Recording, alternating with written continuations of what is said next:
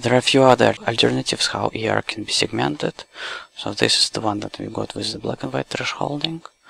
Now I will add to selection and press Shift S to subtract it for all slices. So another way is to use the magic wand, where we just define the, let's see, so we can do the magic wand in 2D and 3D depending on this parameter here, 3D switch checkbox. So in 2D, if I just click on the, I define the variation so that I want to take the darkest pixels in respect to the pixel that I clicked to. For example, if I go zoom in here and click on the pixel that have intensity of 110, I'll select all the pixels, all the connected pixels that are darker than that, which kind of quite nicely highlights the ER profile. So in this sense, what I just need to do, I just need to click on the kind of darkest pixel at each of these ER profiles to add it to the selection. And I do it using holding the Shift key. So something like that. And then I can basically do it like quite in the manual way, like object after an object, and add it to the to my ER model. Another way is now we did it for the connected objects. If I just remove this connection and then just click once, it will actually select it for the whole data set or for the whole slice, or when the 3D checkbox enabled, it will actually select it for the whole volume. And it's in a way quite similar to this to the black and white thresholding which we had on the previous step.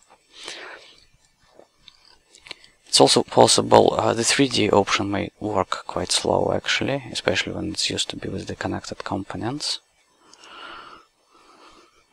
But this dataset is quite small, so it's fairly fast. And it's also possible to limit the magic wand action to a certain radius. So for example, if I put 50 pixels, if I click something here, then you can see that the actual area that was selected is within this range. So like you can see here, like a circle. So it allows selection in the kind of local areas, so that it won't spread that far. So then you can just go and then do the picking in this way. But it's quite a lot of manual work, and it's not really that frequently may be used. But that's just one of the ways. Another way is to use some additional filtering and mask generators, and for that we need to get to the mask generator panel, select for example Frangi filter. This filter allows to detect the elongated structures, and I think the parameters that I have here at the moment are quite well for this data set. So what we'll do, we'll just filter the data using these parameters. It may take a while. Okay, the data is filtered, so basically you can see that the filter tried to detect the elongated structures. There are a number of parameters here, you can try to check in the help on that. But maybe the quite important is this thresholding of the results of the mask that is generated. Well, anyway, so what we have now, we have this a network. So we'll just, first step, again, we'll just filter it a little bit. Go to the mask statistics, whole volume 3D objects, and the objects. Okay, maybe select the biggest one and see how it looks. Okay, well, it's quite alright. So we will press Shift R. So we select the Add to as mask and press Shift R to replace the mask with the new selection. Now the problem really that these ER profiles, they form these kind of sheets that are in the plane of our view, and in order to segment those we have to switch the orientation to, for example, ZX, and filter these area again, maybe using the similar parameters, or maybe 0.45 thresholding. But I don't press do it button, but rather I click the right mouse button above this button and then ask to generate a new mask and add it to the existing one. So when it's done, we have we segmented the profiles in this direction as well. Let's switch back to this normal view. So we basically can see now that we were able to segment these areas when the ER has this kind of shits in this direction. It's a little bit white, and it would probably be nice to have, but these things may be adjusted by modifying this black and white threshold parameter. Now I'll just run statistics on this again and pick up the one single big object and press again to the mask and press Shift R to replace. So let's take a look on that.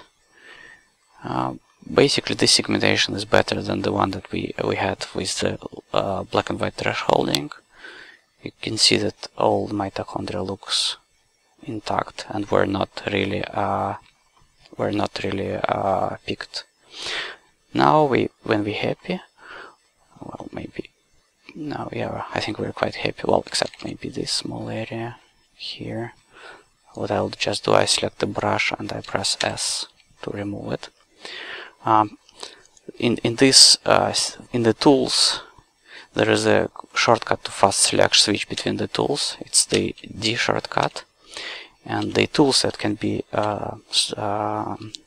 selected with this are defined with this D checkbox. So for example, I want to work with the brush, so I select this as the D, and I want to work with the, for example, black and white thresholding, so I click here and D. Now if I press T, I will just swap between these two tools. If I want to add the third tool, like 3D ball, I can select this ball, this tool in the menu and click T. And now it will go to brush, black and white thresholding, 3D ball, and so on. Okay, so now we're quite happy with the result. Okay, brush. So we're quite happy with this. Maybe basically this mitochondria for some reason was a bit picked wrongly. So now when we're happy, we can select this mask by going to selection or mask selection, all frames, replace, or by pressing Alt A short key to select it all.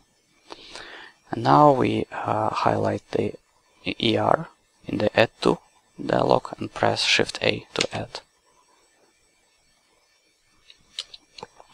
Now we have these two models. Now we can save it. Model, save model as, and well, this time I'll call it as the Frangi. Save. And then let's save it again in a mirror mesh to compare with the other one.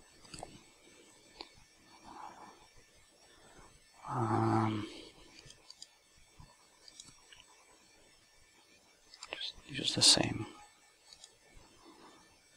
Now we can start a mirror. That's our previous model with the local black and white thresholding. Now we open the one that we generated using the Frangi filter.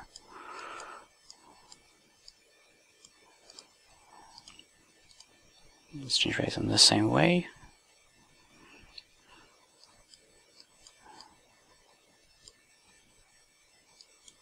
Okay, so what you can basically see that this surface is much smoother than the other one,